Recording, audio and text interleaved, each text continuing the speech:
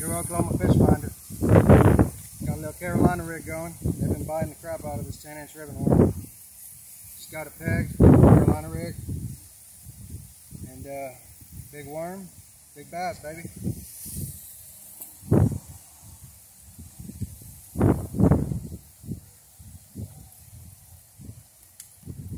I like to let it sit at the bottom, give it a slow presentation. Let it hit the bottom, I'm just going to drag it. Give it a pause, I'll probably hit it on the pause. As soon as you feel a hit, if you feel anything that feels like a hit, a little pop, anything, just start cranking. You try to set the rod on it, I always had luck. Oh, yeah, I had a bite of that one right there. Just keep reeling. Just reel all the way to the bank. I'm a bank fisherman, so you know how that goes. But y'all got the gist of what I'm doing. Get out there and catch y'all some big bass, baby.